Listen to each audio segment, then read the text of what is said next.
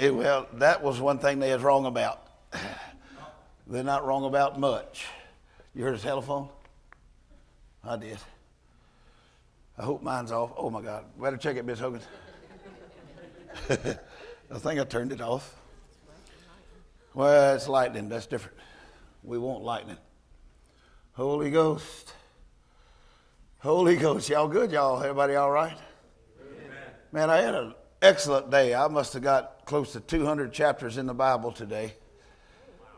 I was just sitting there hour after hour just listening to the Word of God go by, just quoting it and listening and crying and screaming, and who knows what they thought that those people thought. They probably going to have something to say to y'all. But hopefully prayer, you're all right with prayer, I hope. Holy Ghost. I'd like for y'all to pray for Mexico. Right now there's a hurricane headed there. It's headed straight at our work. It's going to hit them head on. I prayed for it, so it's my fault. We need rain, so there you go. You're going to get like 40 inches in like 3 days. It's one of those big ones. And right now it's just Cat 1, so I'm all right with Category 2, but that's enough, okay? Let's hold it right there. Yeah, and I'm all right with that 40 inches, but anything more than that, and all them watersheds get a little bit full. So I need y'all to please pray about that. Remember that. My sons, our work, we have 1,000 churches right in the path of that thing. So I need y'all to please remember that I want it to go. Please don't turn it. I need it to go right over the top of our property. I got 4,000 orange trees that needs a drink of water because I got to feed the poor. You can't do it if you don't have fruit or vegetables to give them, right? To do that, you need water. And this time of year, if you ask for water, you're going to get a hurricane. So there you are. Holy Ghost. All right. Ms. Hogan, told me last night I was a little bit aggressive. She didn't say it in a negative way. She said it in a positive way. Because I'm not as aggressive with some American churches as I am with you. Now, that's good for you. Let me tell you why. Because I personally believe in the foundational teachings that's been planted here. I believe they have, I believe the foundation's right. I believe that you have in you the right birthing process to cause this to come to pass. For that to happen, you need other people also to speak into that fruit, into that seed, so it'll produce also. I'm one of those people because I'm not afraid. Never have been. That's like I said, sometimes I wish I was a little bit. But it seems to work out better if you're not afraid than what I've seen most people are really afraid. So, where did we start last night? Do y'all remember? The starting spot. Let me hear y'all say it again. Say it one more time. Deuteronomy. Okay. Y'all heard yourself say it. So let's go over there. Deuteronomio. That I can do. Spanish I can do. Your English thing, I don't know, it changes. You change 2 states and you got to change the way you talk. Holy Ghost. Oh, there's my phone. Yeah, I need my steps. You're right. Holy Ghost. I do 10,000 steps a day. Got it. This thing has to clock it because Jody's watching me. Accountability is a good thing, but boy, it keeps you nervous sometimes. Holy Ghost. No, that's good for you. Checking up on each other, making sure you're not being slackies. Holy Ghost. Oh, no. Hammer's coming. Y'all should leave. Because the promises of God, all right, are yes and amen. They're not variable. But to get the promises, the conditions are not variable. Hello? And in y'all's modern life, you feel like if we was to all get in a truck and drive from here to Richmond, before we get there, every one of us is going to be mad at the other people driving because they bend the rule. Everybody's bending the rules. If we would just do the rules, it would work. But people are in such a hurry to get to their personal destinations and have their world their way. To do that means you have to impose on my world, and I'm not happy about that. But if we would all do the rules, because they've been set up for the protection of every individual human. Some of them are not good rules, I agree with you, but most of them are workable. They're doable. If you want to go to God, you got to go down His trail, His way. It don't matter what the world says. They're lying to you.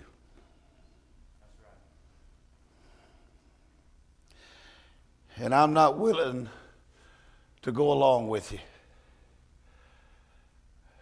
Okay? I'm not. Lots of reasons. For instance, my son Jody called me today. We was talking over saving the planet. That's what you do when we talk. What's the quickest way to get the planet saved, Dad? All right, I have an answer for you, son. It's called Let's Find God. And I told him, I said, you heard about that storm coming? He said, I have, Dad. He said, I got services. I got 2-3 services a day. I cannot be worried with a storm. I said, but we need water. He said, you're right. He said, that's exactly why we buy 4-wheel drive, Dad. So we can go anyway. Did you hear? That's my son talking to me. And that means my granddaughter, my daughter-in-law, all these people are involved in a scenario where I said, bring it. We're not going to back away or down. Jesus is king. He will take care of us. He will help us. It don't matter what Pharaoh's doing. It don't matter what demons are doing. It matters who Jesus is. Hello? All right. So let's go to that book that starts with a D. Say it again. Deuteronomy. Say it again. Say it again. Deuteronomy. Is that right? That's not right. Well, you know where I'm going, so turn over there. It's 5th book, right? Yeah, 5th book in the Bible. Go there. I can turn to some chapters that you can't pronounce the names, buddy. I can fix all of you. Holy Ghost. So let's look at verse 7. The Lord did not, is this amplified okay? All right. The Lord did not set His love upon you and choose you because you were more in number. So I wanted to bring that up, and I missed it last night, so I want to bring it up tonight. Number is a false register of good or bad. That's right. We like numbers. You like that in your checkbook. You like that you would like to see this place jam-packed with cars needing police and everything else. But along with some numbers is chaos and problems and worldly systems. And I'm not it ain't worth it. Don't do it. So I want you to understand, God didn't choose Israel because they was the greatest nation, the most wealthy nation, the most populated nation, the biggest armies. He chose them because He loved them. That's right. Now you need to get that. You feeling alone or lonely because of stands or standards or faithfulness or God's conditions on us for power and mercy and healing. Live with it. Like it. Put up with it. Or be sick and like that and hush. Can't make your minds up what you want. Well, I've made my mind up. That's why you're here. Because you want to know how to get your hands on what raises the dead. And I'm going to tell you, it is obeying God, being faithful to God, because God is faithful to you. That's right. Come on. It's not opinions of some hostile kid or hostile woman or hostile man. Grandma is mostly right, except when it comes to God. And hopefully your grandma was a godly woman like mine was. My grandma got killed by a drunk on the way home from speaking in tongues for 8 hours.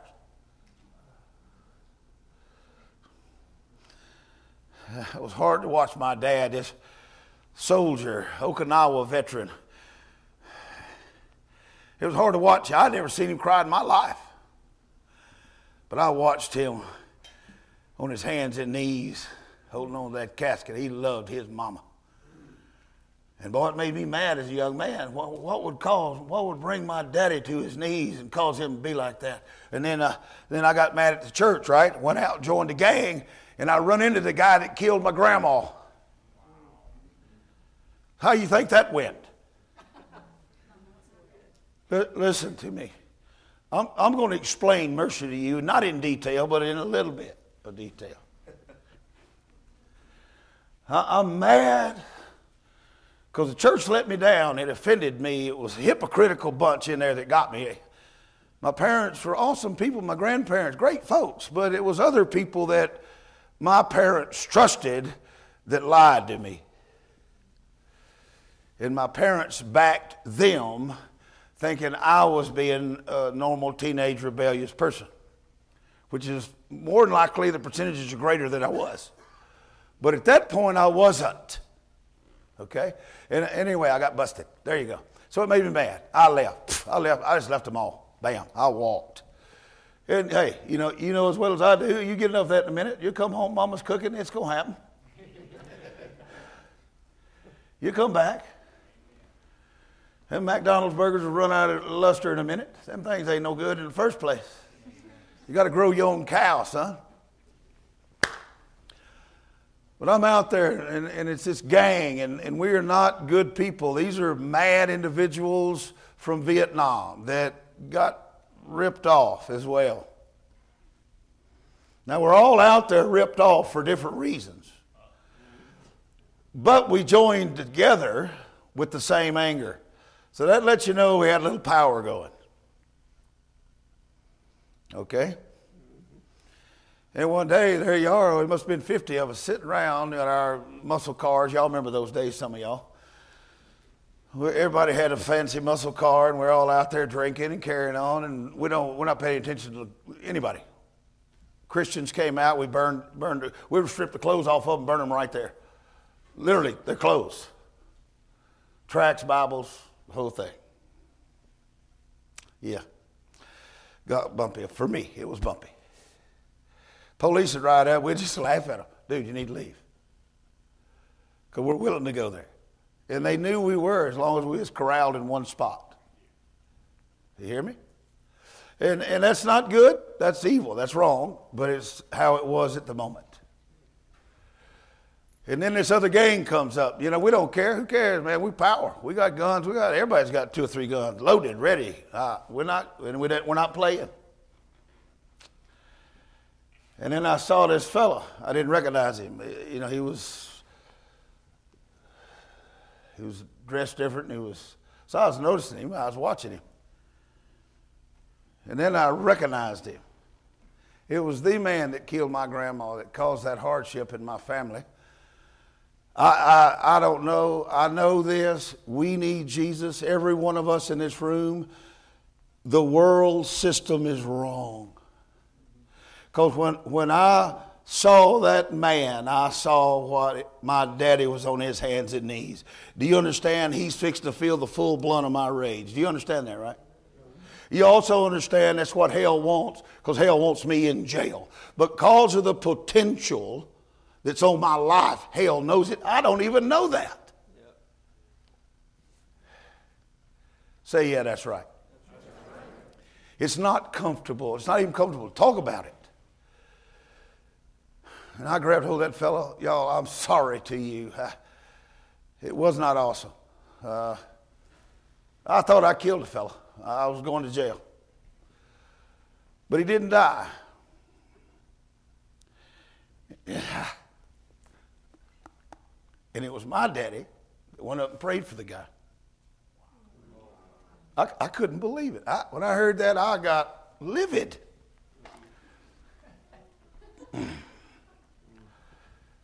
All right. See, I don't understand Christianity, right? I'm not confused. I'm mad. I am in rebellion to the gospel. But you see, my daddy and mama's, their faithfulness to God, that bothered me. But I couldn't get away from it. It captured me. They captured my wife. My mom and dad did. Now she's a disciple of my mom. Oh my! And it went rough for a minute. I'm gonna have to tell y'all, it was her fault. She shouldn't have got saved. It ain't my fault.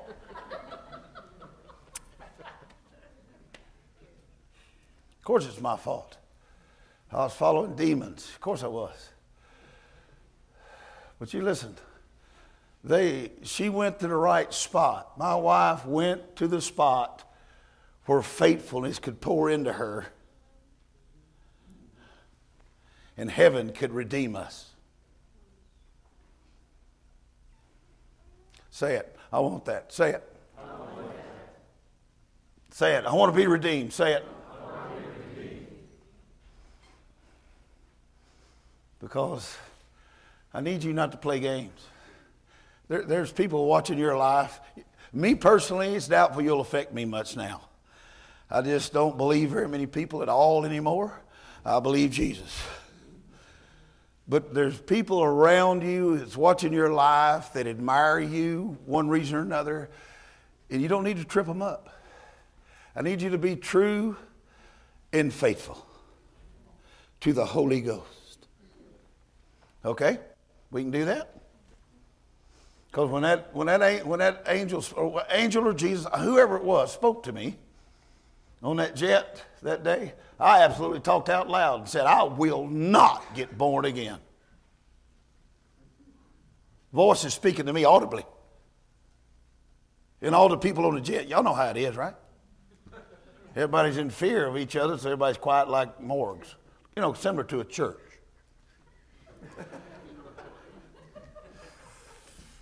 And I hear this voice, loud, booming thing. You must be born again. And I just said, what? I will not. But you see, it's the faithfulness of God to my wife, to my mom, to my dad, and even me in such a rebellious state. He loves me. While we were yet, something happened. Christ died for us. It wasn't whenever you turn and you're doing good that he recognized you. He spotted you and his love for you in your weakest moment. And that's a true statement. And we need to verify that. We need to tell him thank you. Let's go ahead and do that, hey? Thank you, God. Thank you, God. Thank you, God the Father. Thank you, God the Father. It says right here, and you were not many people. That's not why he chose you. For you, the fewest of all people. What was it? 70-something of them started out, went to Egypt. Look. But because the Lord loves you, say thank you. Thank you. Thank you.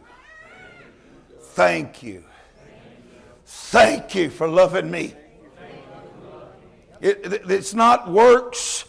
It's not a group of people's works didn't bring me in. It was God's mercy that run me down and grace hammered me. Boom.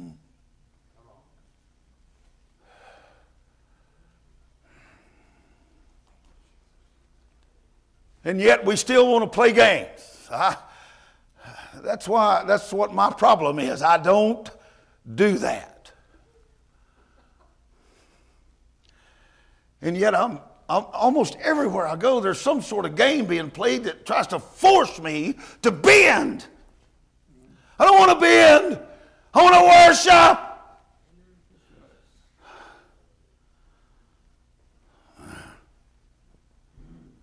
Simple. I want to worship. Why? What's wrong? Why are you possessed with that? I think it says he's worthy. It seems like that's what it says. All right, look, keep going. He loves you because he would keep the oath which he had sworn to your fathers. Say, thank you, God, for keeping your oath. Say it. Thank you that your word is true. And you uphold the power of your word. That's what it says. Shakaba.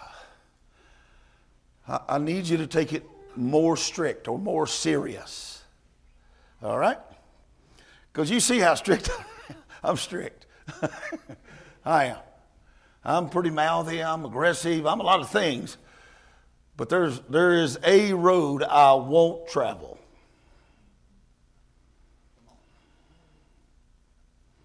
And it's got most of the people on it. It's the easier way, the forbidden fruit.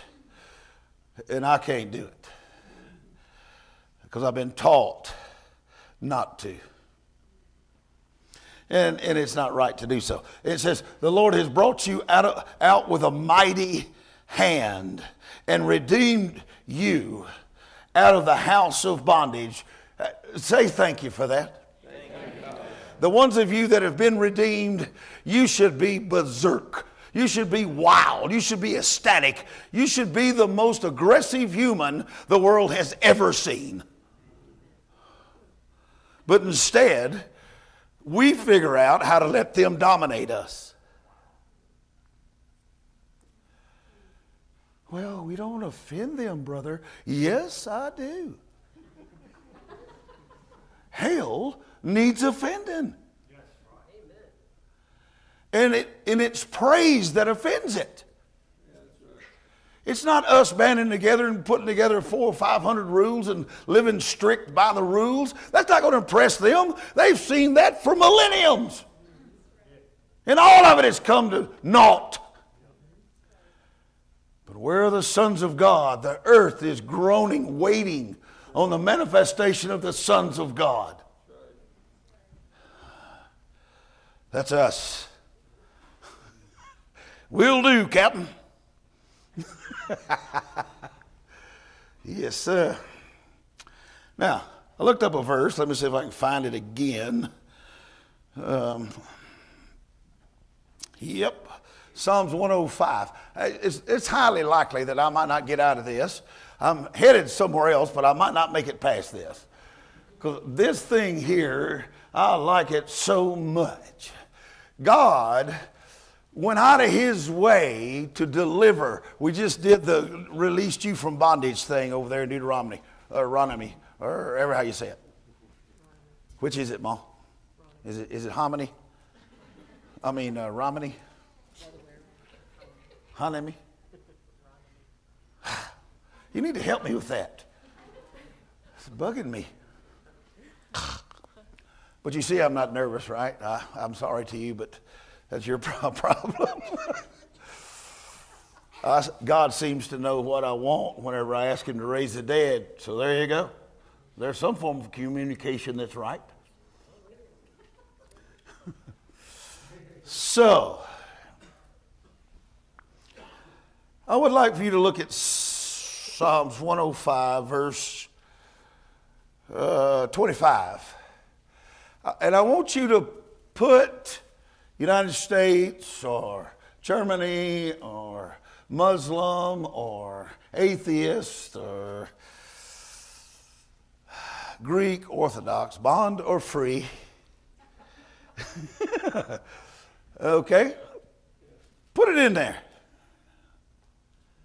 Let's give the Egyptians some slack tonight. Let's blame somebody else. All right? It says right here, he turned the hearts of the enemies of the Egyptians at that point to do what? What does it say? Read it to me. To hate.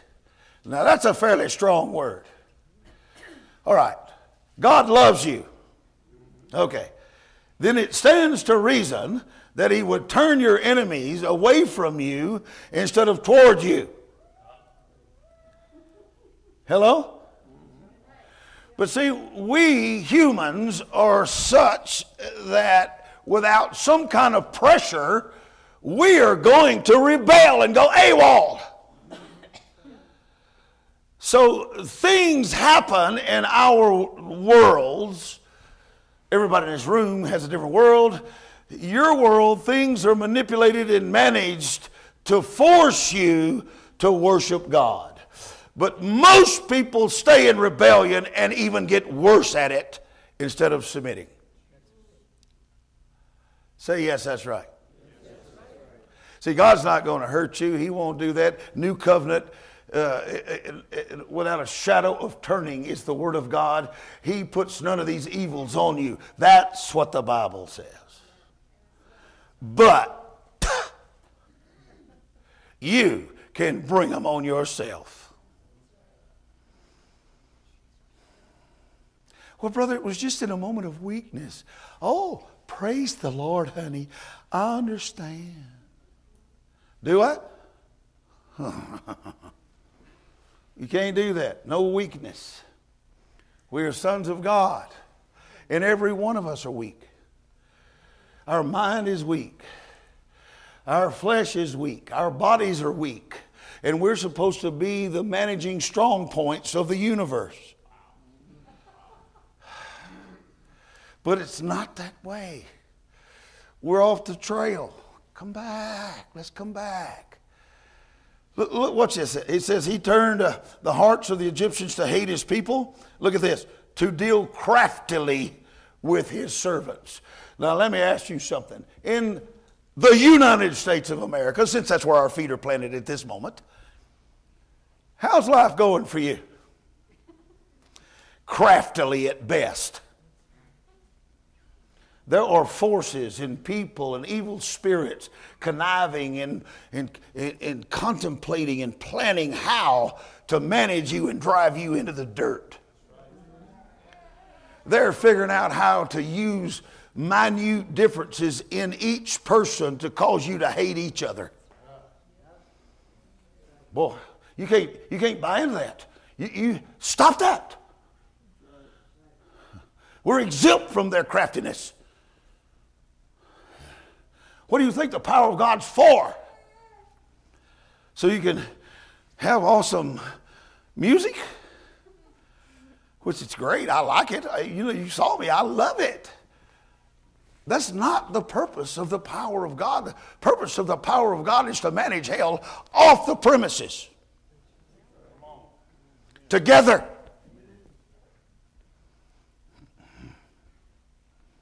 All right. It's a good thing I'm for you, I can promise you that. Because I can figure this out how to get you. But that's not my job. My job is to figure out how we can win. And I got some of it going my way now. So we got to understand, first thing first, your enemy is not your friend.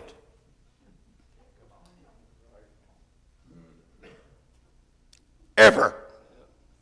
All right. So who's my enemy?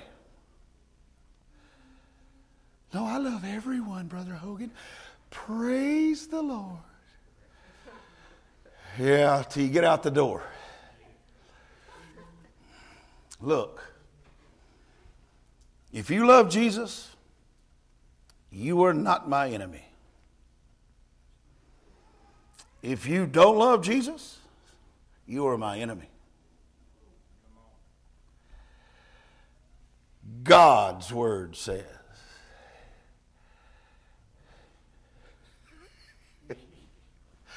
clearly it says, if God is for me, then who can be against me? God hates evil every day. Does it not say that? Okay. I'm not asking you to hate anybody or anything. I'm asking you to love Jesus. And that'll take care of itself. I'm here to tell you and warn you, Jesus is king. And you're fraternizing with the enemy, putting up and tolerating his presence is not right. And I do not agree with you on that. But it's my favorite nephew. It's my favorite grandson. But it's I'm sorry to you. If that were true, they would follow you. That's right. Okay. Well, look what it does. Verse 26. He sent Moses. You can count on it. God's got somebody coming to your life to speak God's truth and word to you. It's going to happen. You can throw up blockades and walls because people hate you and have isolated you, and you feel it and you don't like it, and so your best response is to throw bigger walls back up at them. No, stop that. Look for the truth. Buy it. The Bible says, buy the truth. So how do you pay for the truth?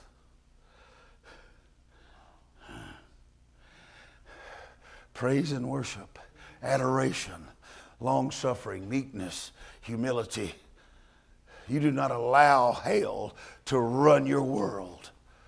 Do you hear me? I said, do you hear me? I'm right, y'all, about this.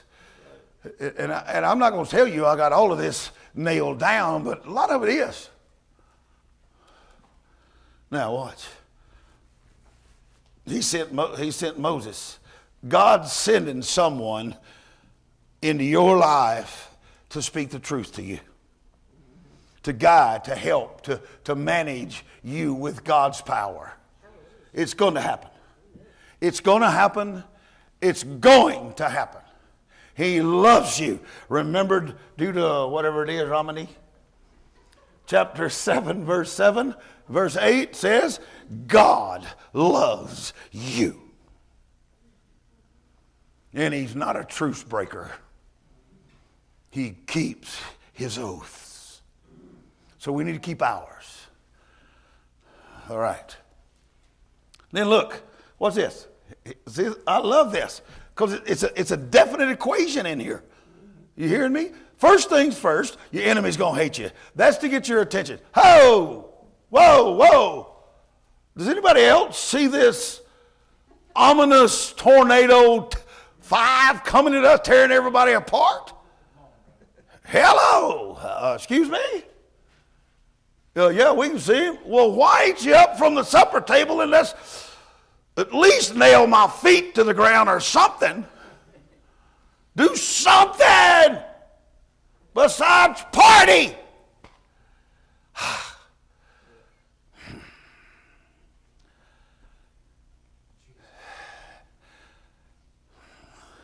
There's an L5 coming, and they hate you.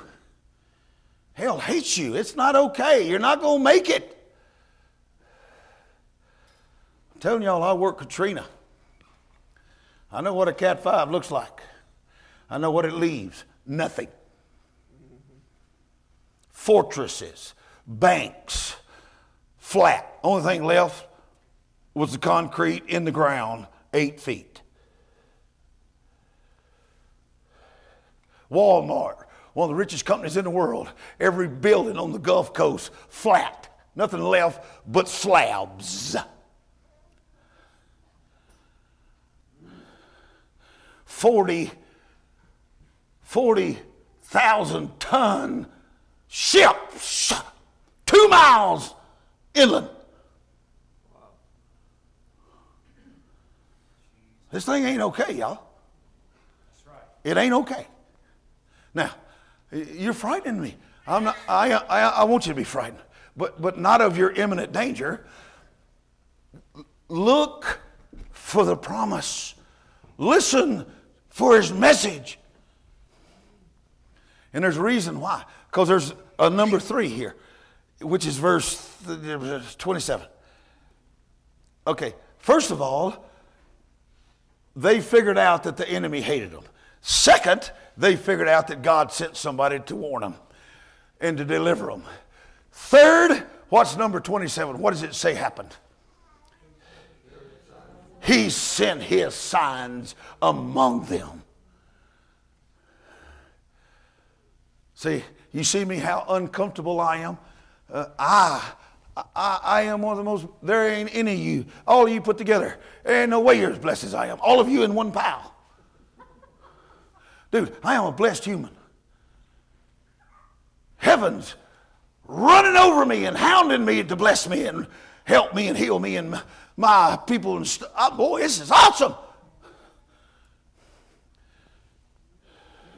But I need him. Do you understand me? I mean, you got to understand. I see it coming. But there's also signs and wonders coming as well. Don't put your attention on the evil. Put your attention on the good. Jesus is the good. Come on. You see how I am? I'm eat up with this. You see me. I'm possessed. The prophets found me. Y'all don't know about this. I haven't said anything, but the prophets found me. 7 prophets so far from 7 different nations. And all of them have exactly the same word. And all of them are awakened at their time zone at 3 in the morning by an angel of the Lord appearing to them, glowing and talking to them and saying, look, there's a man. You need to fight him. His name is David Hogan. Isn't that awesome? See? You don't know this. And it gives you too much credit. That's why I don't talk about it a lot, because credit goes to the great Holy Ghost. I'm warning you. Anything that happens, the glory belongs to the Father.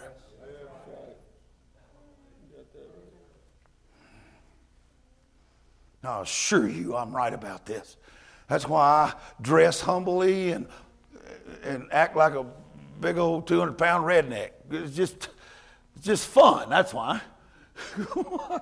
and I'm just comfortable with it. And I do have an education, actually. And I'm using it to let you feel like you're ahead of me. And that's okay. Because you listen now. I come here on purpose to look you in the face and tell you the truth. Number 1, which you've already got figured out, how the enemy hates you. You got that figured out. Number 2, there's a special messenger sent from God. You can call them prophets, you can call them apostles, you can call them teachers, pastors. I don't care what, evangelists. Who cares what you call them? What you need is the truth. And you need it right in your face. And you need it bright. And the reason why, okay, your eyes are open to the enemy, yay. But you need the truth to blast you, because God's trying to get on this planet with miracles. Signs and wonders are trying to blast onto this thing in this generation. And we want to be a gateway. We want to be a doorway. We want to be an avenue, an influence that God can use to let that happen. But we're not going to do it by being little stubborn brats and little puffy, mad little twits. Hello? And we're not going to do it by being liberal, let anything go, knotheads. I'm not confused. But there is a trail we can walk that's fine. It's narrow. And few there be that find it. But we can find it. They do in every generation. We can find it. We can do this. It's doable. You hear me or not hear me? You hear me or you don't hear me? All right. I can see I'm not going to make it very far. Look, verse 20. I want this. You understand I want this? I want this. We live amongst the enemy. We are not very many in number. But that's not why we were chosen. It was His great love wherewith He loved us. That's why we're chosen. He sent a Spirit amongst us. You know why? So we could believe. He had any kind of goodness or greatness or... It's Him. Yes. It's Him. Bam. It's the Father. Okay. All right. You see me possessed with this.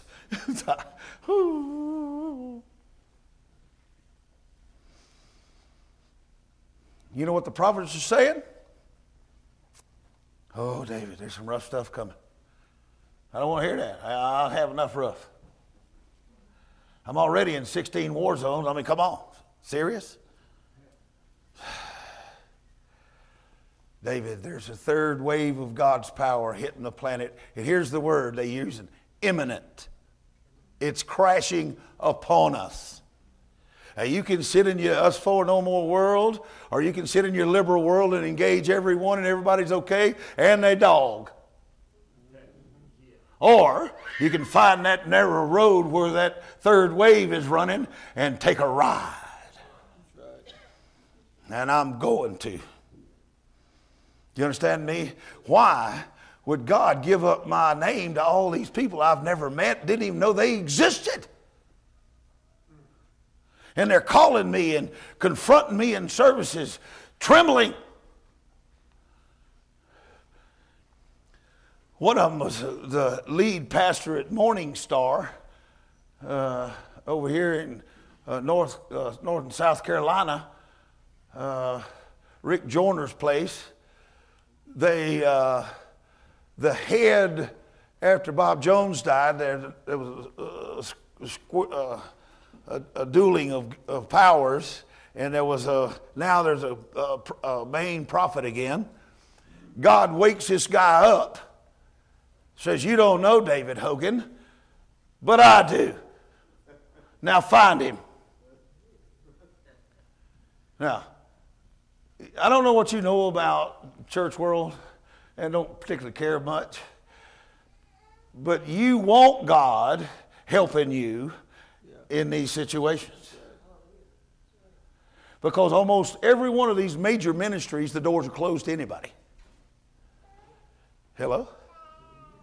So you want God walking through there. "Excuse me, I own this house." Say it. That's what we want. And all of a sudden, my wife and I are on a 40-day fast, and my phone rings because I ain't taking a phone calls or nothing. And she says, "Look here, David, it's this prophet from Morning Star." I said, "I don't care who it is, Miss Hogan. He can wait." She said, "Okay." So they waited. Because there's got to be something in your life that's more important than people liking or hating you. And His name is Jesus. And you need to seek Him. Because He can be found, that's why.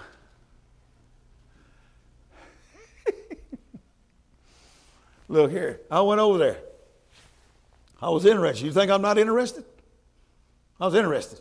Because if God's sending seers and Moses is are appearing in my world, I want to know what they got to say. And I'm not a guy that gets along with prophets. I will call you out. You say you're a prophet? Okay. Let's throw it down, because I can raise the dead. What can your God do? And you need to be able to manage me if you're a prophet. Because in the days of old, when the prophet spoke, cities died or lived. Nowadays, they talk to you about getting your tomatoes off at the proper time.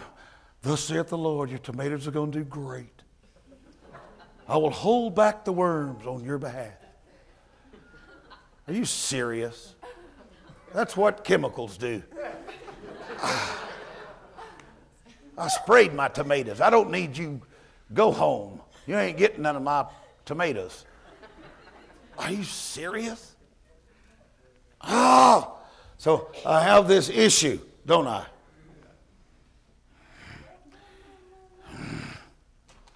In my world, you give a witch doctor a black chicken and they'll heal you or prophesy to you. Come up here, y'all buy one of their books and they'll prophesy for you. Say we're wrong. Say it. There you go. I'm through with that.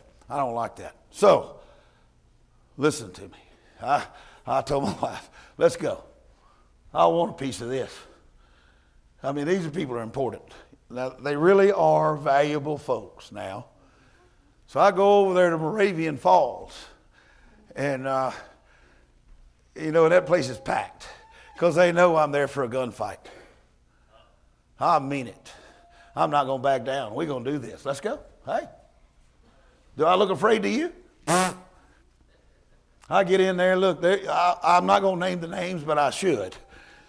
Oh, they're important people. Oh, my goodness, it's a bunch of them, too. And they're very valuable. And I do see their value, honestly. But I just don't like some of the antics that's going on. That's all. It's just not scriptural to me.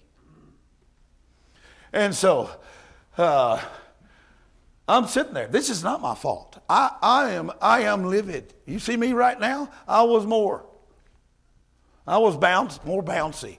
I was wanting this. You hear me? I'm trying to provoke, invoke, and cause a scene. I want this. I'm growling. I'm spitting fire. And all of a sudden, this fella right on the front row just jumps up. This is not my fault. I'm over here. He's over there. And I'm looking at him like everybody else is. And he thinks he's in the 70s. Remember in the 70s when the Holy Ghost had fallen on the church? People start bouncing up all over the place. You couldn't control them. They were possessed by God for an instant. I remember those days. That's long gone now. It's mortuary in here now. Can't buy a touch anymore. And this guy, he's going off. I looked at my wife, and I didn't say it to her, but I did later. I said, I wonder what that guy thought he could get away with being a throwback of the 70s. Jump up in a church and God smack him like that. I wonder who he thinks he is. Well, turns out he was important. But I didn't know, y'all. See, look. Number one, enemies. Say it. We got them. Say it. And they're manipulating everybody. There is no cohesiveness. There is no united. There's not. Right at this moment, men are doing what's right in their own minds. And that's not a good time to be in. But we're in it, so let's go for it.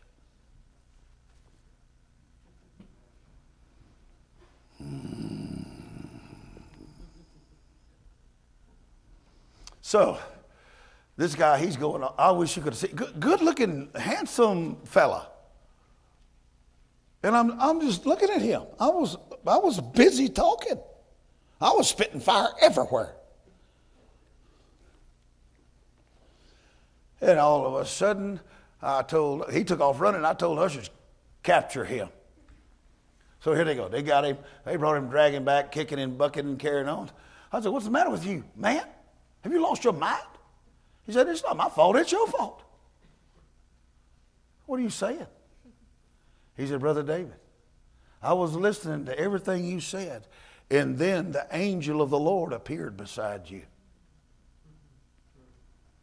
I said, what'd you say? And I said, where's he at now? I don't see him.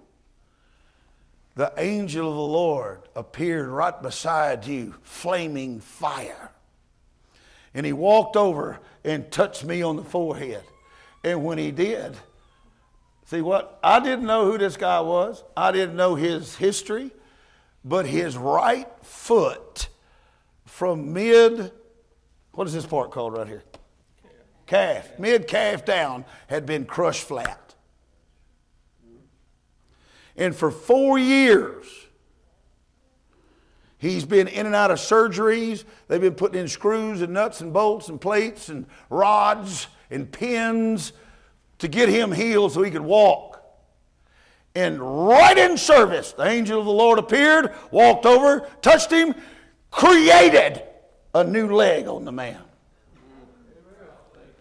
Bam. Now, yeah, that's good. That's awesome. Now, this is in the United States of America. It's not some foreign country in some dirt hut somewhere. So you think you can get away from it. I didn't know who the guy was. Turns out he's third in command of the whole Morning Star outfit. So the next day, I drive from Moravian Falls down to, what's the name of that place where that big church is? Fort something. Fort Mill. I went down to Fort Mill, and there's the people's waiting on me. I don't know any of them. This place is a big complex. Finally found my way in. There's this fellow managed me, put me in this slot. Right there it was Ms. Joyner's place. I parked in her spot. Get out, walk in there. Rick Joyner's sitting there waiting on me. Hello, David. What'd you tear up my house for? I said, I probably did. And it is what probably necessary. He said, have a seat. We got to talk. He said, I need some answers. I said, I have some. Now, you have to understand, I'm wild. I ride a horse to church. I'm a hillbilly preacher. But the angels of the Lord are manifested all over the place. The prophets of God are being awakened all over the world. It's on our behalf. I cannot let you drop your gaze. I cannot allow you to be distracted. And the man that got healed was standing there. And Brother Rick says, this is our friend. We've been working with this guy for 4 years. I didn't even know the story. The man himself told me. Thank you, David. And he just stuck a microphone in my hand and said, bring it. I said, all right. I told you, I'm on fire. What's going on is necessary. The evil that's happening, it's uncomfortable. I'm sorry. I mean that. I don't like it either. I don't. Right now, my son-in-law Sean's driving through a war zone. Right now, my son Jody's driving through a war zone. Y'all don't know anything about any of that stuff. But what am I doing? Am I distracted by it? Look at me. No, I'm on a mission. Truth needs to be let free. Fire needs to fall. Holiness needs to be uplifted and sought after. Power of God needs to be embraced.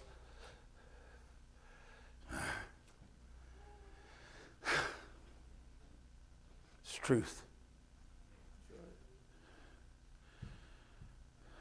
The question is, these great people that are around in Christianity, how are you going to impress them when they're the best speakers, orators, they have the best education, educational systems, the most money. There's only one way. That's through the Holy Ghost fire, the power of the gospel.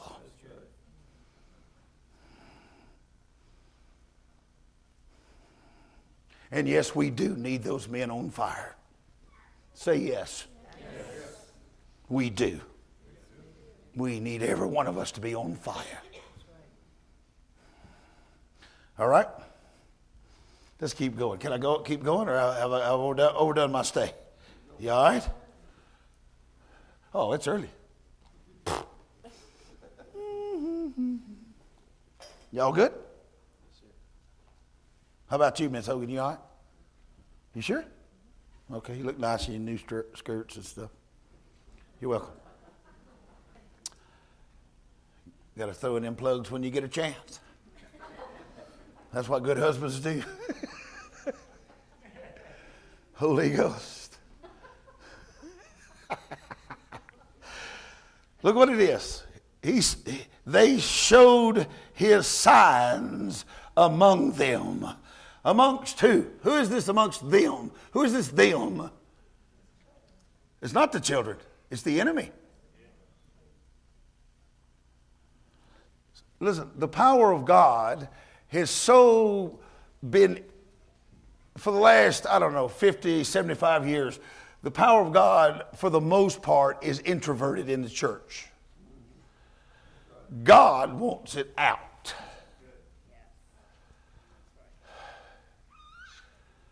God wants it out. The signs are for the unbelievers. It's for the enemy. How do you think they're going to repent if they don't see the power of God? They got money. They got education. They got things that they do matter, actually, because my Bible says that money answers all things. But the way you overcome evil is with... All right.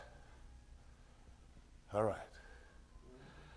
Good is exemplifying Jesus' power to a dying world. All right. They, Moses and Aaron, whom he had chosen, showed signs among them, wonders and miracles in the land of Ham, or Egypt. He sent thick darkness. Y'all know all these things, right? In verse 29, he turned Egypt's water to blood, caused the fish to die. 30. The land brought forth frogs in abundance, and the chambers even of the kings. 31, he spoke, and there came swarms of beetles and flies and mosquitoes and lice and all their borders. Listen, we have help.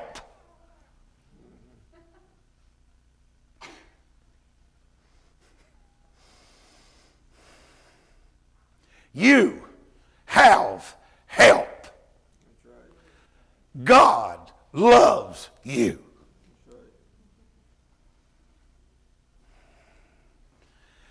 We recognize the enemy hates us. Okay, we got that sorted. But we need our prophets. We need our apostles. We need our men of God to stand. And our women of Zion to shine brightly in an evil environment. But all of us are distracted with our own personal worlds and circumstances. Praise the Lord, Brother Hogan. I need help. Praise God. I love Jesus. Praise God. Oh, I need help. Praise the Lord. I love Jesus. Praise God. Dude, you know how to talk Christianity. Your trouble is not talking Christianity. It's actually walking it out. You can speak church. I need you to walk godliness. I'm not against you. Because in your world, as soon as I said that, your immediate response, I'm not that bad, Brother Hogan. I never said you was bad. Because if I thought you were bad, you'd be what I call an enemy. Yeah, that's true. And then we would have trouble. We're on the same side of the fence. We're in the same camp. His name is Jesus. Hello? His name is Jesus. And we need to help each other. We need our eyes of our understanding enlightened and refreshed. Yes. Say yes about that. Yes. I do too. I want more. Woo-hoo!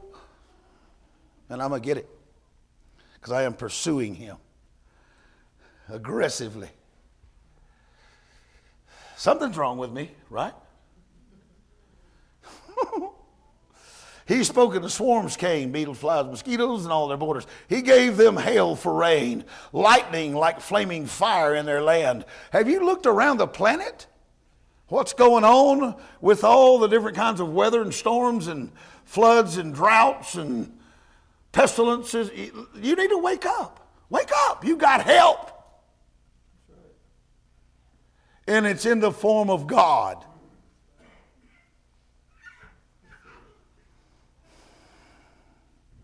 Holy, holy.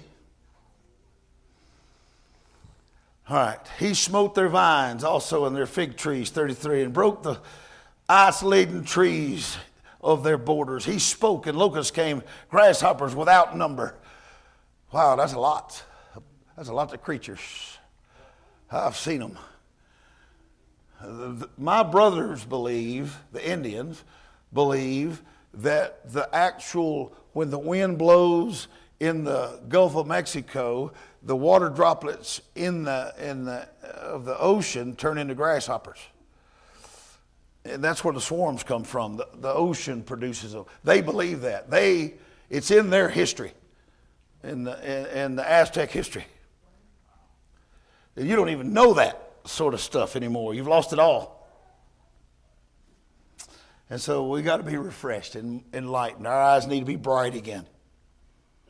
Sons of God, daughters of Zion. Because I am not demeaning your circumstances because they are harsh. Many of us have hard environment. But I'm here to rescue you. I've been sent because I've got life jackets for everybody. And there's a ship waiting on us that cannot be sunk. Or sank, or whatever. Sunk.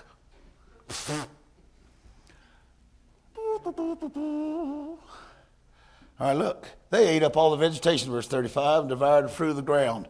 36, smote all the firstborn. Horrible, horrible events. Beginning and chief substance of all their strength. God will break the strength of your enemies.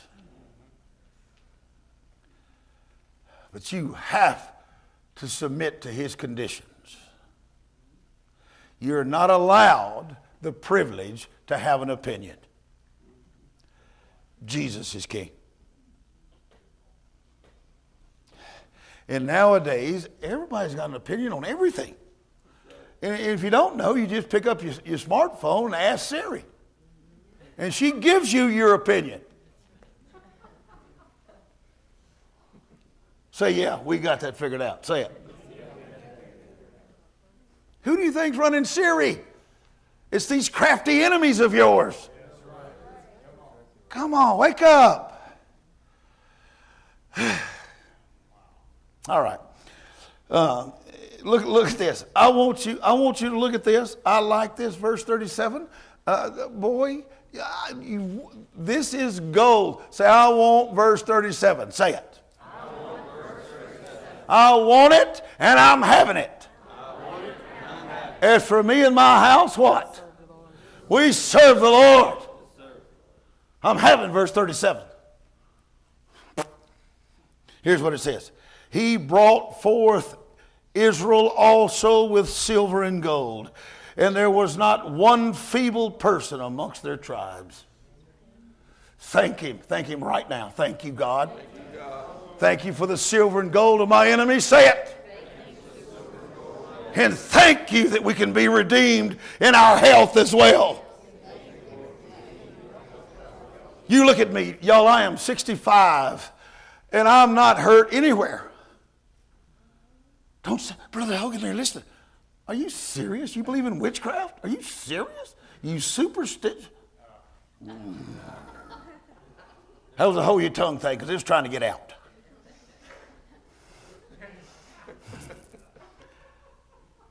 Say it. Thank you, God, for delivering me. Thank you, God, for bringing me forth with the silver and gold of my enemies. Say it. Thank you, God, that none of us will be feeble. In Jesus' name. In Jesus' name. We are redeemed from the curse of the law.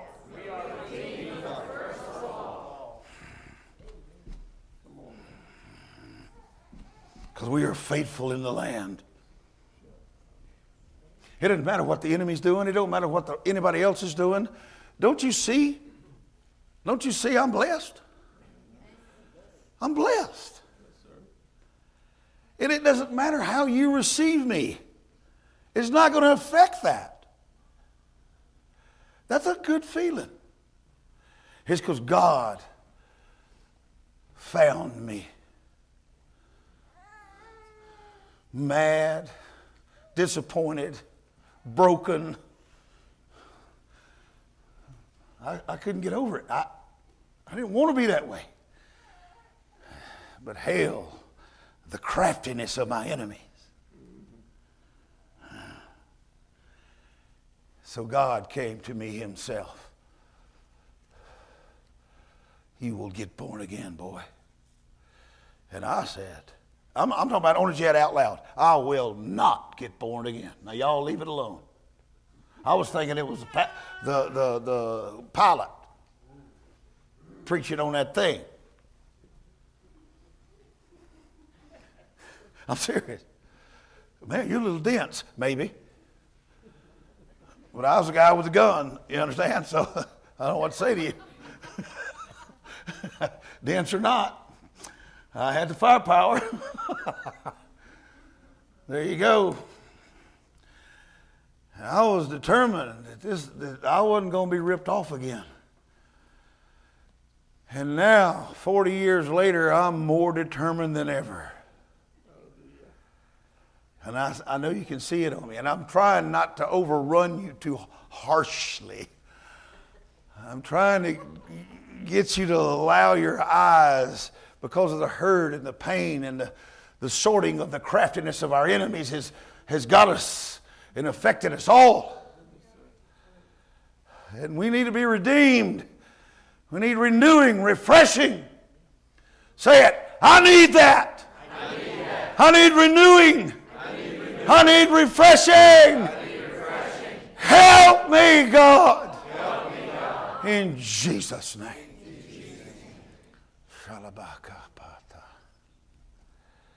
You still with me?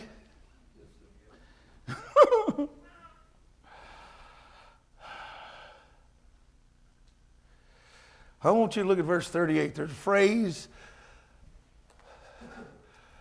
See, your enemy should be so elated when they get rid of you. You should be such a thorn in their side with the power of God, the holiness of God, the worship of King Jesus, the attributes that's upon us of praise and thanksgiving and gratitude. That there, whenever you walk off, they go, thank you, God, I'm rid of them. It says right here in my thing, it says, Egypt was glad when they departed. Now this land is ravished. There's nothing left. Their firstborn are still dead in their arms. But the most important thing is they got rid of that plague called the children of God. This is who you are, and you will man up. You hear me? We will be a plague to our enemies. They will regret the day they enslaved us. And not by any power of ourselves, but because of the mercy that's upon our lives. Yes. Do you hear me?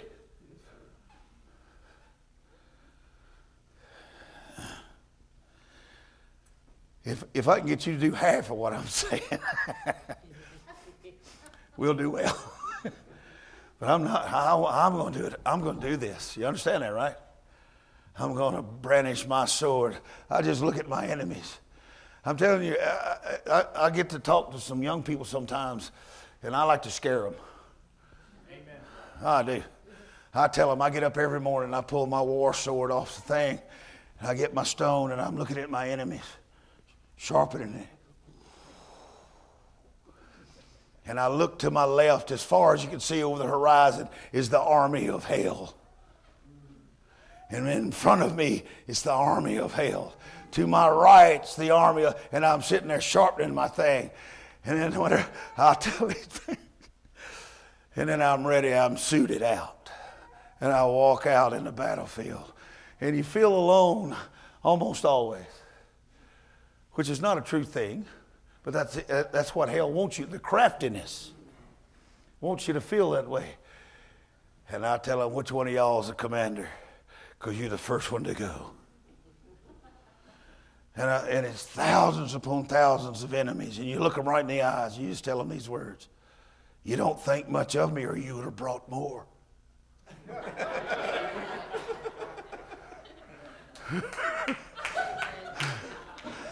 Now let's do this.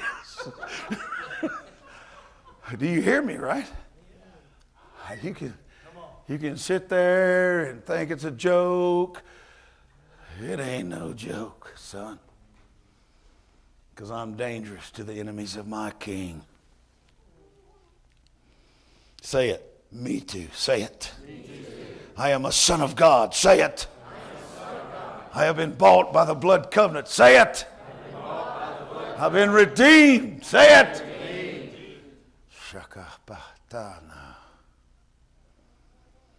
Let me do 10 minutes till 9. Okay, there's lots of people responding to my thing. Let me look this up. Hang on just a second. Oh, yes. There it is. I need you to go with me to Proverbs. I'll do it on this one. Put that thing up, Mom. It'll keep talking to me if you don't put it in its little bag. Look, I need you. We got to do this. And there's ways to go about it. And you're comfortable with losing. That's your business. Just get a big old marker and put an L up there, and we'll all understand what you want. But that's not for me. I am a son of God. Do you understand? Do you understand? Okay. All right. Y'all in Proverbs yet? Proverbs 13, verse, we'll start with 11. Is that all right? Give me a couple of minutes to do a little bit of proverbial Proverbs wisdom stuff. Holy Ghost. You see, I'm not telling a whole lot of miracles, right? You see, you notice that? I decided to talk a little bit to you, teach, so there's a reason for it. There's a couple of good ones I want to talk about, but I'm going to do this for a minute, all right? Number 11. Wealth not earned. This is amplified as well. Wealth not earned, but won in haste or unjustly, or from the production of things for vain or detrimental use, such riches will dwindle away. You know, y'all need to look up, you need to ask Siri, not right now, but you need to find out how many people who win these lotteries, what happens to them after 2.5 years. I need you to look that up for yourself. Because you believe if somebody will run over me and I don't die, I can sue them and these big insurance companies. I can get hasty millions out of it. You need to do a study on that before you go and hurt yourself over something foolish. I need you to calm down. It's not money that's going to fix you. It's Jesus that's going to fix you. Now, wealth keeps you in hamburgers and such.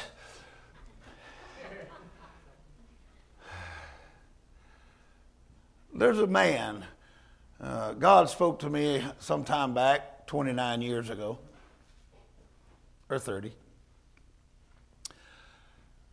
And I'm in prayer. I was in, it was several hours of prayer, and the Holy Ghost spoke to me to go out to the garbage dump.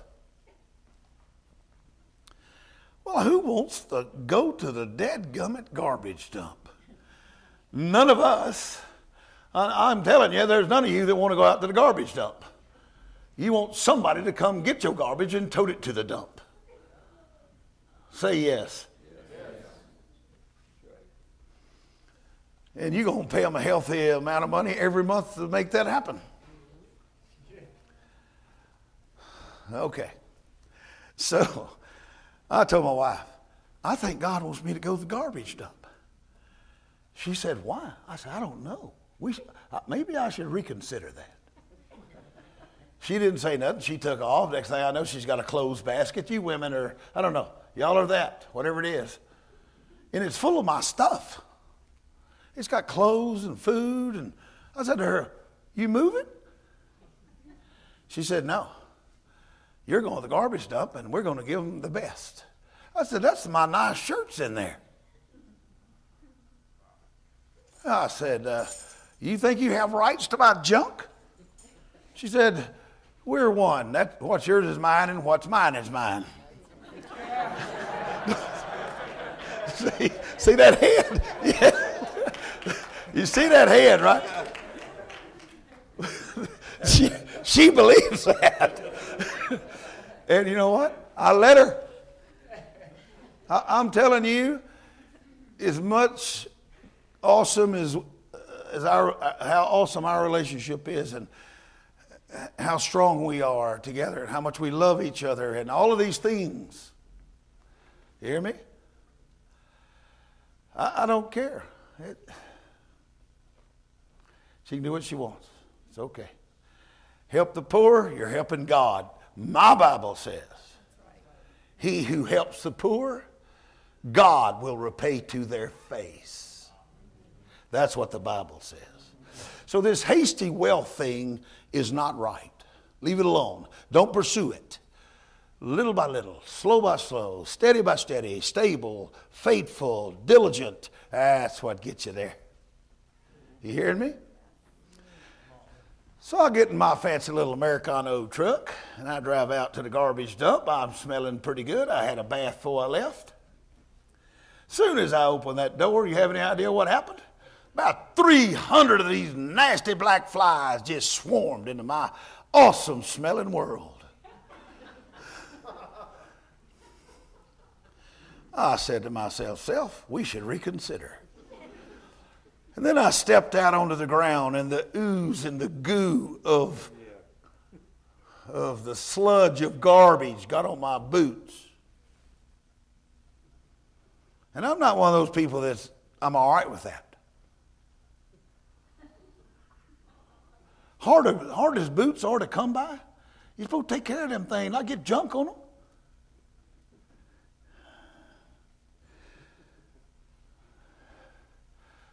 People started coming. And I asked them, where do y'all live? Here. We live here. I said, wait a minute. This is a garbage dump. Yeah, we know. This is our home. All right. Things just changed. Didn't they? Sure did. Now, because there was lots of them. A few hundred folks there. And they're living underneath viscaline or plastic things and tore up and eating somebody else's thrown away food, which ain't very much. nasty. Every one of them sick, incurables, all of them, all of them. The smell, I'm about to vomit, My shower is gone. The environment stole my shower.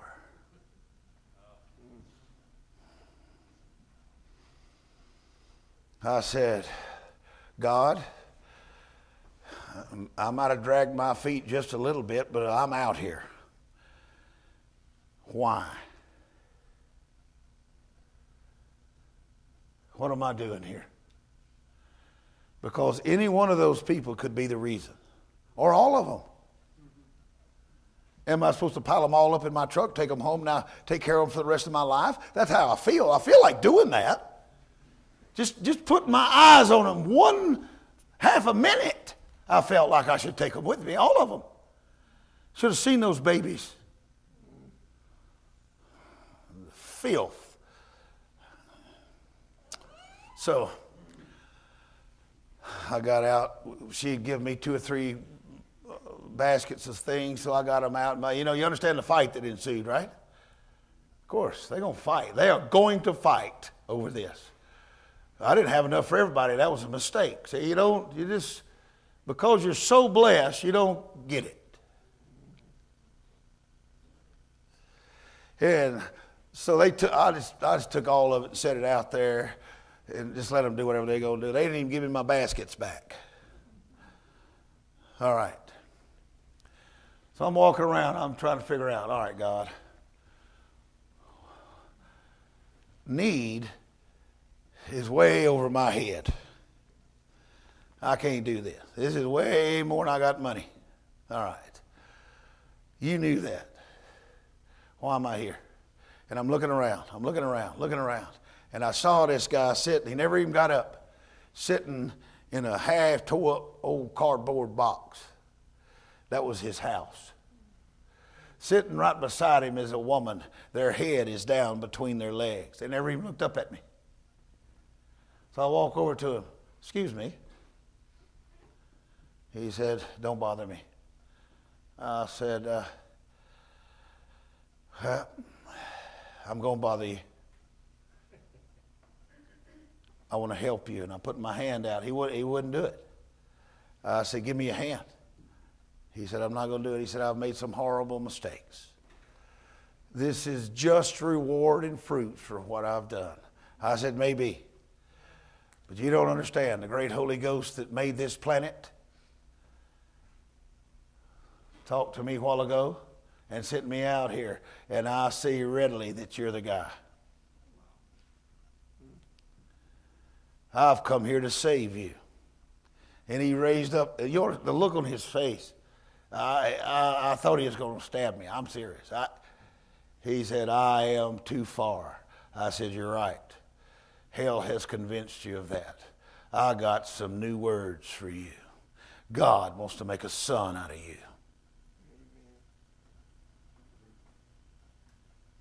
He said, I'm not worthy. I said, you're right on that account as well.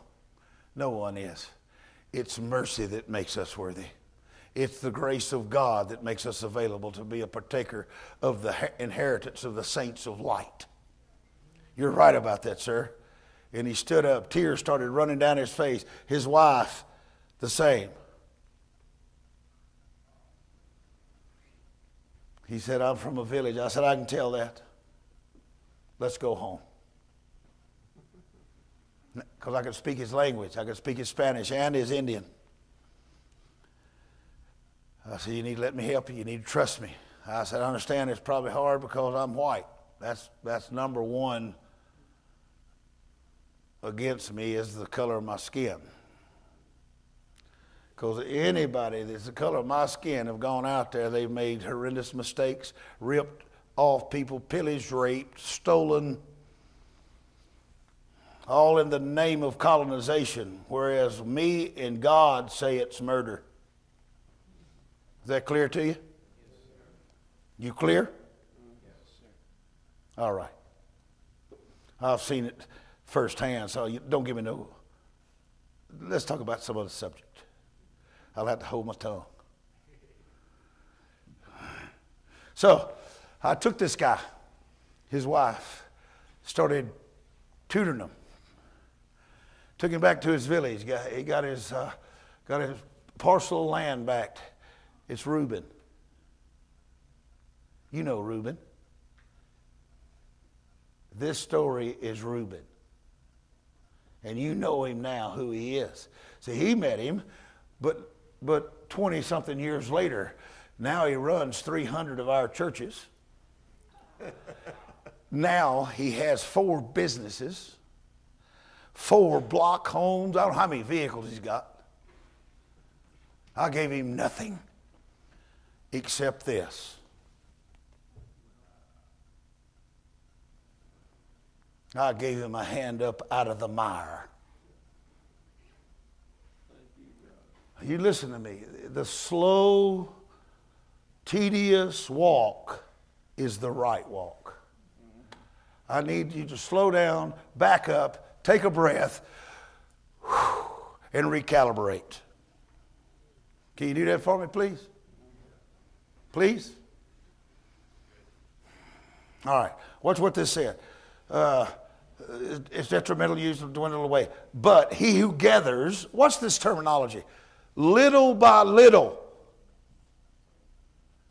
See there? He who gathers little by little. Instead of waiting on that, oh, the big day's coming. Ah, it's coming. It's coming. I'm just going to throw myself to the wind. Come on, that's foolishness. Stop that. Put your feet on the ground. Live within your means. Get out of debt. And walk this thing out. We can do this. All of us can. We are sons of God. We got this. All right, let's get moving. Here we go. Look at verse 12. Hope deferred makes the heart sick, but when the desired is fulfilled, do you know what it's like to be healed? Any of y'all? I died twice. I had 7 incurables. God healed me of all 7, plus raised me from the dead. And everybody wants me calm down. Listen, do you understand what the tree of life is? I've been shocked. I got back to Ms. Hogan, the whole side of my head blowed apart, blood running everywhere. I am hurt. She takes me, brings me in the house. Shalaba taba, starts praying for me. And look at me now. See, you have to understand. One day I had what's called, what's that where your heart blows up? But congestive heart failure. I had doctors and nurses in the house when my system blew.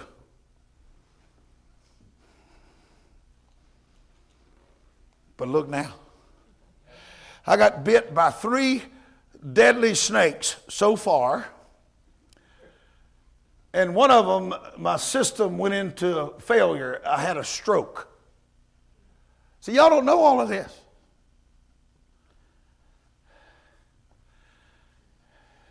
Life is going to happen to you. That's why you need Jesus. Hope defers. Hope is that I don't ever be sick. Hope is that I don't get shot going to church. Hope is that I don't get snake bit. But you know what I found out about snakes? You go in there laying, they're going to bite you. Day before yesterday, 3 days ago, I was out here on y'all's trail. I run into a bear. You know why? I was on his land. He's going to come see why I'm out there. What's the matter with you? That's what he's supposed to do. I was hoping. I told my wife, boy, I hope I don't see no bear. She said, you're going into bear country. I know. And I just kept walking. Odds are pretty high you're going to see a bear if you go into bear country. You walk amongst the cobras, you're going to probably get bit. Life is going to happen to us. But I need you to understand, Whenever you get your way, though, it's like finding the tree of life. But most of us live in a deferred, sick world, and I can't let you live in there no more. I need you to encounter the tree of life. Why has so much happened to me and I'm still alive and healthy? Do you have an answer for that? You know what the doctors tell me? These people that come, they look at me, they observe me, they study me like I'm an animal. And here's what they say to me: you ain't right. There's something about you that ain't right. And I look at them, thank you. Because they're right about that. Whoever despises the word, verse 13, and counsel of God brings destruction upon himself. You can throw what I'm saying to the wind. I will let you. But you can't blame it on anybody but yourself. We need to take responsibility for our actions. Hello? A few months ago, I was down in Central America, and I got caught up in this drug thing. I don't know. You go in the snake pit, you're going to get bit. You get into bear country, the bear's going to find you. You go into a drug lord's area, what's going to happen? We're there to preach the gospel. It's not my fault. I have to preach the gospel. All of a sudden, this hooker comes up. I'm sorry to y'all. Y'all don't like talking about such things. You don't even allow them in your church.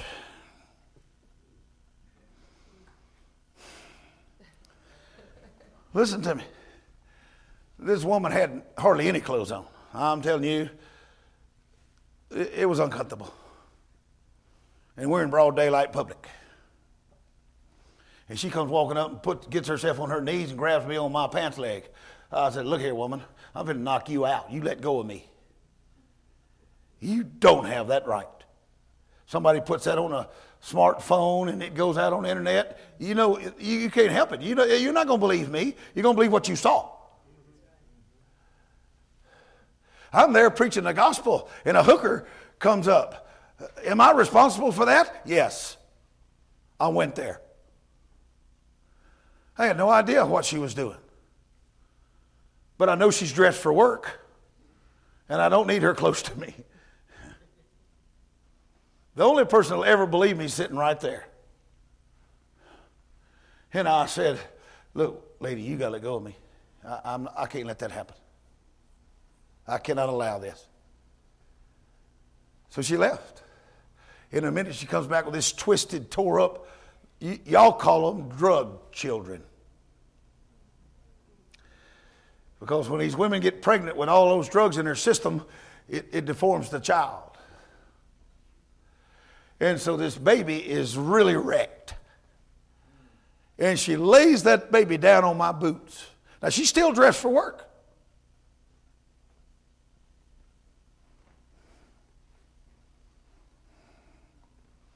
I reach and pick the child up because it's not the baby's fault. Do you understand that? Let me just go on record. You can get your footage, and you can abuse me ever how you want to. God will redeem me. He will vindicate me. I'll be fine, thank you. Here's how it went. I'm holding this child. Next thing you know, that little boy starts beating on me, and I threw him on the ground. I don't do spoiled kids. Let me say that one more time. I don't do that. You might, well, they got to develop who they are. Yeah, they're going to develop into demons because they're full of the devil when they come. Excuse me? Okay, so.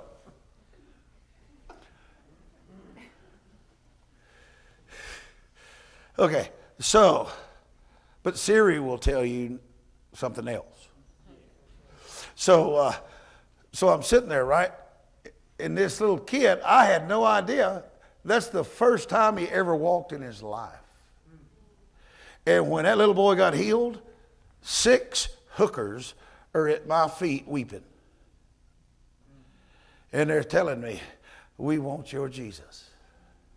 Now, I said, okay. So I pray with them, right? That's what you do, right? Say yes. Yes. I know you don't do it, but I do. All right. So I prayed with these ladies.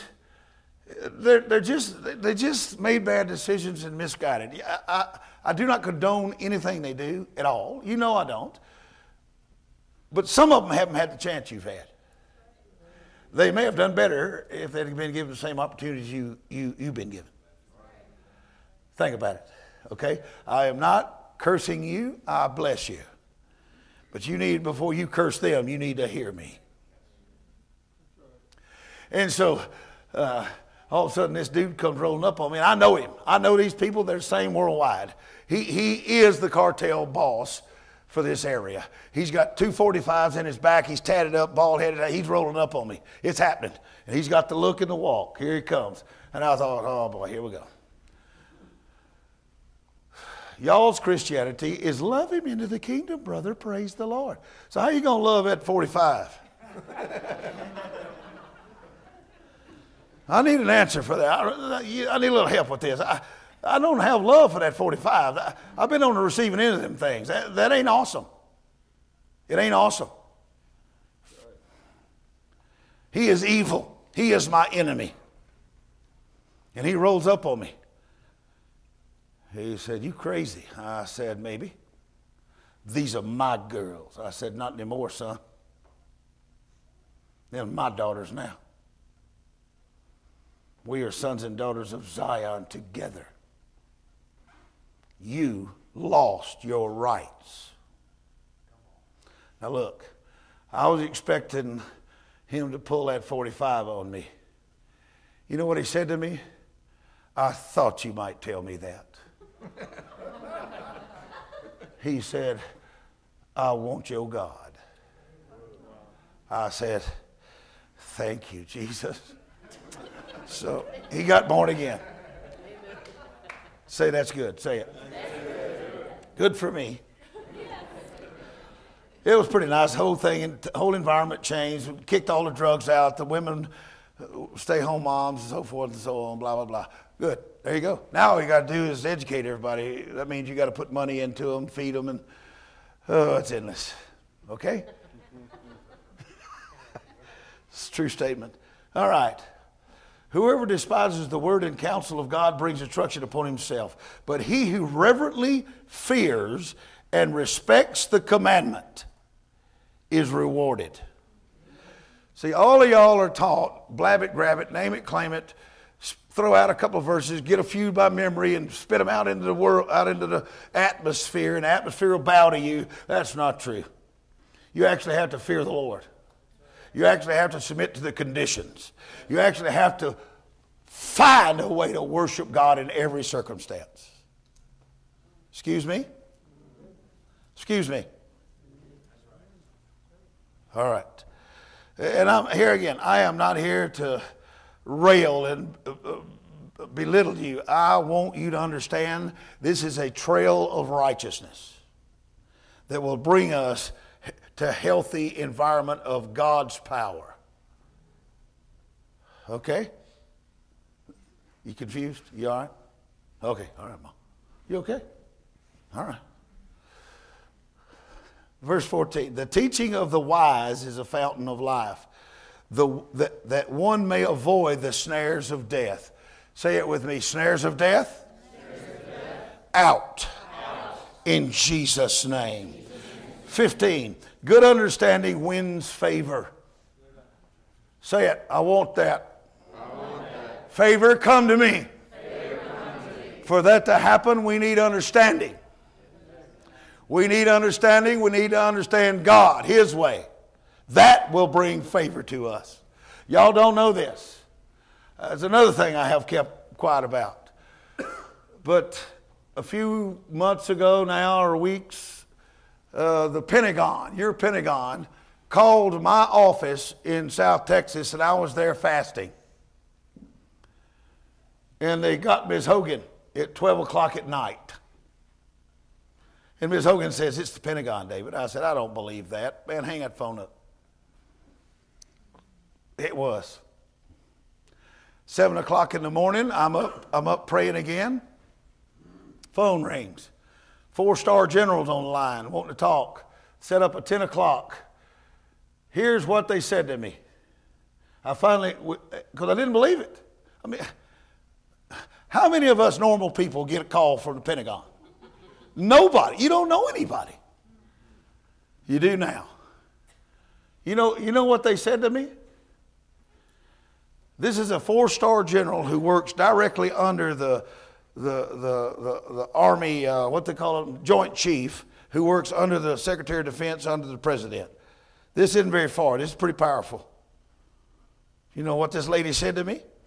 How can we save America, Brother David? There you go. They're searching. You hear me? We need to let them find us. And when they do find us, we need to have something to say. I said, I do have something to say to you, ma'am. Let me just go on record. Because they're recording everything, right? I said, here's how it goes for you. Number one, your power or giftings or intellect did not bring you to this situation. Your family's money and political power did not put you there. Your political party did not put you there. God Almighty put you there. Let's just go on record about this. She said, okay, David, what do I do right now? I said, okay. As soon as we hang up, go down through the Joint Chiefs' offices, getting all the generals and admirals you can find, and lay on the carpet and call on the mighty God of heaven to save America. Yes. That's what you do. You fast and you pray and you ask God for mercy. That's what you do. Y'all catching on yet? How this is going? See, there's lots of stuff going on. And I need you to awaken out of the slumber and the stupor. Because the currents of this world has infiltrated the church. And we need to be redeemed from the curse of the law. Shakabah. That's a true statement. Ready? Let me finish this. All right. Look what this says. Good understanding wins favor, but the way of the transgressor is hard. Say, I don't want that. I do not want the way of the transgressor. It's hard. I don't want that. Say it again. I don't want that. Look what it says. Like the barren dry soil or the impassable swamp. Now look, I'm from Louisiana. I can get through that swamp. You can't. You understand me?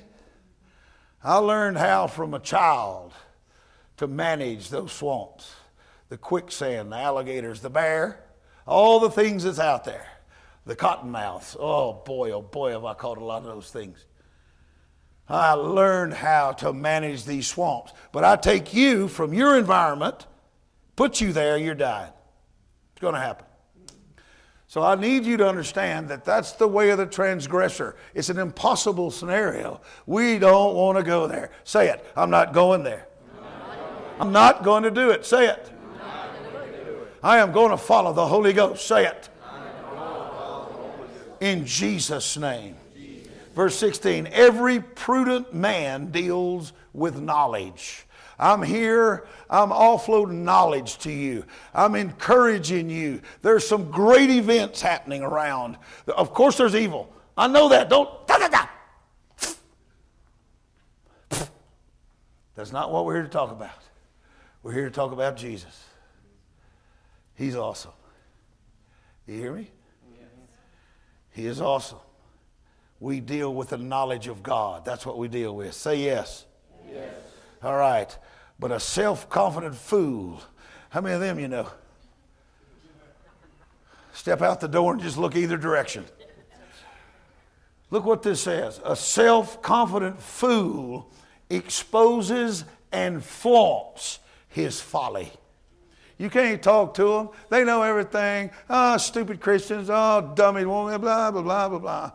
And the next thing you know, they're in a ditch somewhere upside down, and you happen to be the one that comes along, pulls them out, and saves their life. Say yes. Yes. That's what knowledge does. It helps the fool. Saves their lives. Shaka la ba ba ba shata ba. My son Jody and I, we're on a trip. We're not, when you're on a trip, you're not thinking about raising the dead. I'm sorry. And we're on a trip. We got to go in front of the government the next day. Something to do with our visas come up before the government. They called my whole family in, so we're rolling up to Mexico City, get it fixed. Sean Williamson's tire blew off his truck. We was rolling too. I looked in the mirror and it's just sparks. That's not what you want to see. But nothing happened to the kids. So we're waiting. I got the whole family. We're off on the side over there because you stay in a pile. Do you understand? I said, do you understand? Yes. Okay. You're stronger, bigger. Any bear will tell you that. And so we're just sitting there. I'm waiting there because I got mechanics with me and they're working on it, getting it fixed and blah, blah, blah, I'm sorry it happened. I'm apologizing to my wife. It shouldn't be about an hour. Here, have a nice cold soda or some fruit drink or something here. We'll get going in a minute. Just praise God and hush. And I'm out here on the perimeter, right, watching because the bear's coming. Do you understand me? I said, do you understand me? You in bear country, what you going to encounter? You in snake country, what you going to encounter? There you go. They coming. And a big a group as we were, they want us. They coming. Next thing you know, it was like, I don't know, the most awful, scary, this bus full of pedestrians backs out into an interstate, gets T-boned at about 80 miles an hour. Say, I'm glad I wasn't there. Say that. You're right about that. Because we heard the noise, we looked, how everything goes in that slow motion deal? It really does. Time just slows for you somehow. And I'm looking, this bus got hit and is starting to roll, and it's full of people. The car that hit them is in the air going over the top, turning. Hit the ground. I looked at Jody, come on. See, this is who we are. We are saviors of people. Most of you are afraid to get involved because you had to lawyer up. Hello? You've been petrified by these horror stories. Well, what about God sending His only begotten Son to give us complete liberty, no cap, everything is possible? I roll over to that car and I look in there, the blood and guts. It was awful. Couple beautiful people, but they are gutted. Jody looked at me. He threw up. And I'm wanting to, but I can't. I got to be the strong one. And I stuck my head in there. That fresh blood smell. These people are kids to me. I don't know why they made that mistake or how it happened. I didn't look for drugs or booze. How can I help these people? And I'm just fixed to put my hands into that meat grinder. And somebody screamed at me, "Don't touch him, gringo." And I turned around, "Why not?" "You know the law. You touch him, you'll get the blame for him if he dies." I said, "He's dead already." And they come and there was some people and they checked him. Both of them are dead. And they said, what were you going to do? I said, I raised the dead. Now, this is a fresh kill. There's blood, you know, all the windows are gone. There's rips and tears. There's blood everywhere. I mean, listen, part of that car don't have blood on it. I'm not messing with the bus. I'm messing with the car. That's where I'm at. You hear me? And I'm in there. I'm inside the thing. It's smushed. And I'm in there with my knife, cutting the seatbelt off these people. I'm finna pull them out. And they said, we've heard of you. Pray for those people. I said, I'll do it. See, that's the right testimony. Say, yes, it is. This is a testimony we want. Say it. This is how people need to perceive us. Fearless, courageous. Jody and I, you ask him when he gets here. Ask him about that. Oh, it scared the fire out of him. I said, get in the car, boy.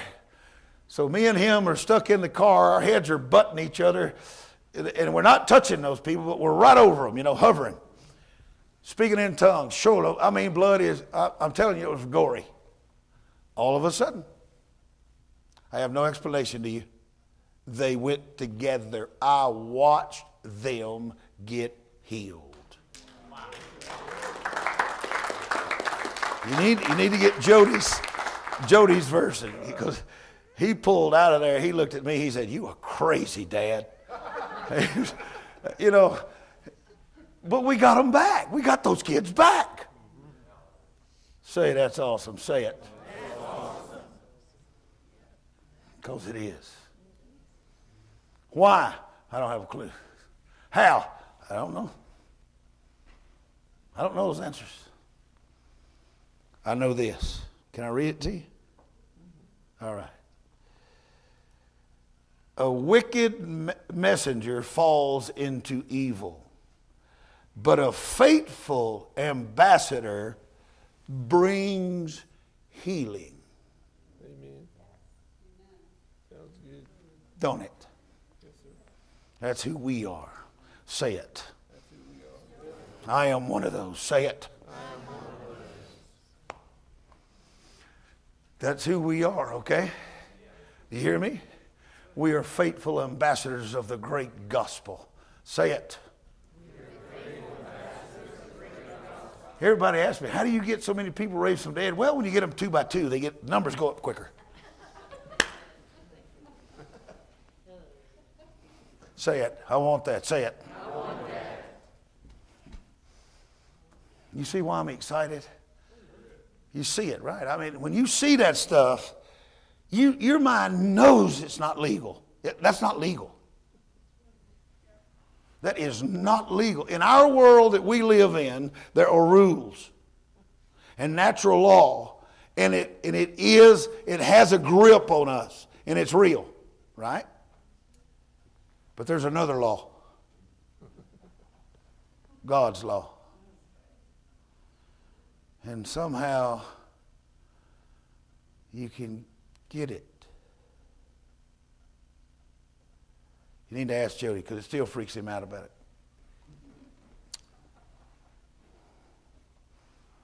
I was impressed. You see me impressed? I don't know how. There was so much blood, there's no way for them to be alive. There was so many body parts. There's no way. There was bones. I saw them. And all of a sudden, these people come climbing out of that car. I'm just going like this. Everybody else, I mean, all the Mexicans, we're all backing up from them. I told Jody, get them something to drink. He said, nope.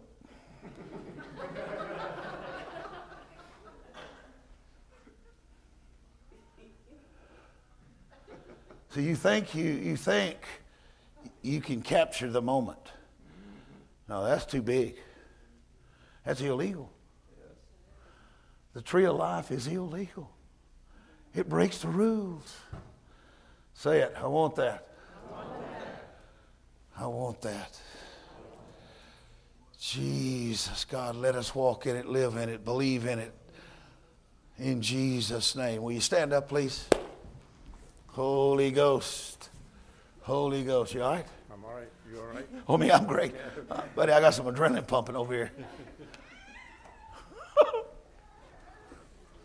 Gracias, hermana. Man, you're all ready, ain't you? Man.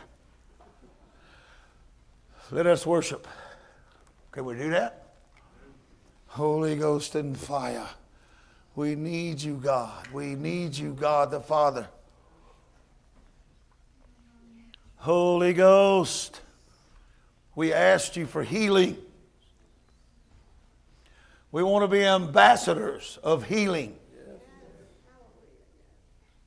We want to be sons who bring healing. In Jesus' name. You see, I come to teach. Did you notice that? Is it okay? Yes, sir. You sure? Yes. All right. See, she said yes, sir. That's how my wife talks to me, so I understand that. Yes, sir. Some of the other stuff, I don't get it. That's right. Holy Ghost, I bless you. I bless your homes. Do you hear me? 2 dead kids got up from the dead. 2. Awesome. They were mutilated a little bit. It was rough. I hurt a grown man's appetite. I'm telling you. Say it. I want that. Say it.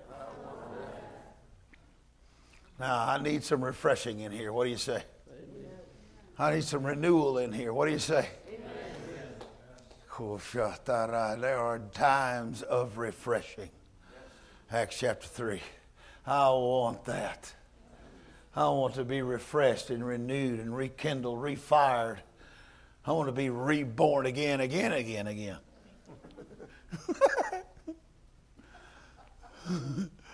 Holy Ghost. Holy Ghost. I really like it, y'all. I don't know. It just happens to me. I find stuff. I don't know. It just happens. It comes to me somehow.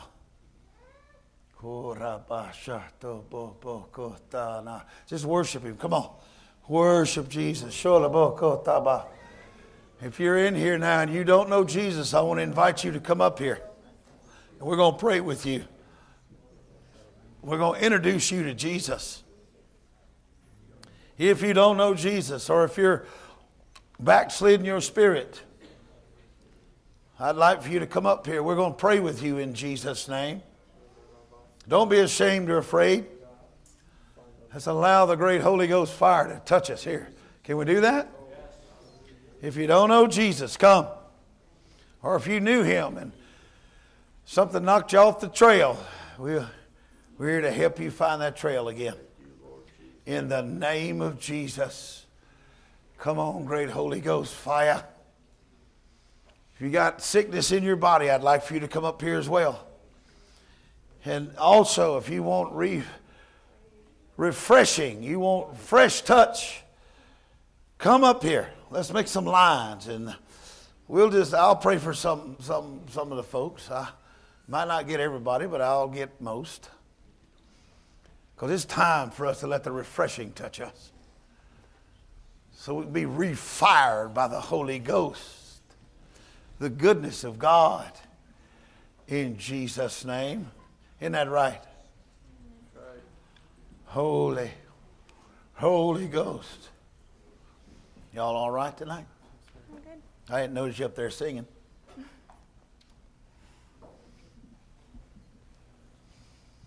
You remind me of Corbin. Y'all about the same size. He's a big old boy too. And he's fresh married and everything. I really like it. I bless you. You hear me?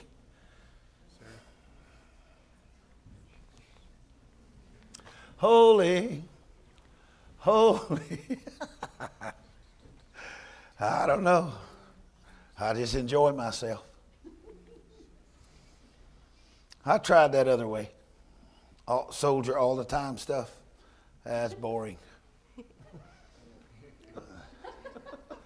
Then I got out there in one of those war zones, and I had 40 of these radical Muslims with AK-47s fixing to shoot me.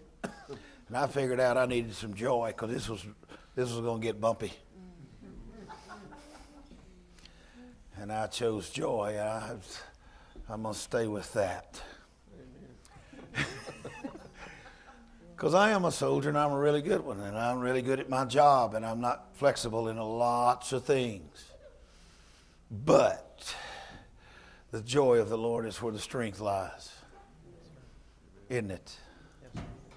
Holy, holy. So we're going to put on some tunes or something? We can. Yes, sir. You don't have to. In the village we don't, most of the times. Sometimes we do, though. Whatever you want, sir. Mainly for y'all. I'm going to get busy here in a minute. I ain't going to know what's happening around me and not going to care much. What are we after? Isn't that right? See, old Corbin got killed out there. I don't think y'all know that. And it was not all right. And I had to handle it. And God brought the boy back to me. Yeah. That's another thing you need to ask Joseph Hogan.